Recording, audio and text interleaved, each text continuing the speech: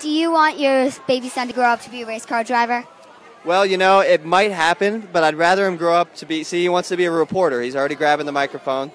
So I think that's a better line of work for him. I wouldn't want to stress so much with him being a racing driver. He likes you, though.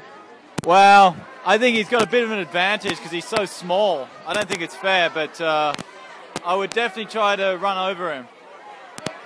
Would you take Indy 500 car designs from any of the snails in the movie? Yes, I'll definitely. Which one? I would say I would love to be Turbo.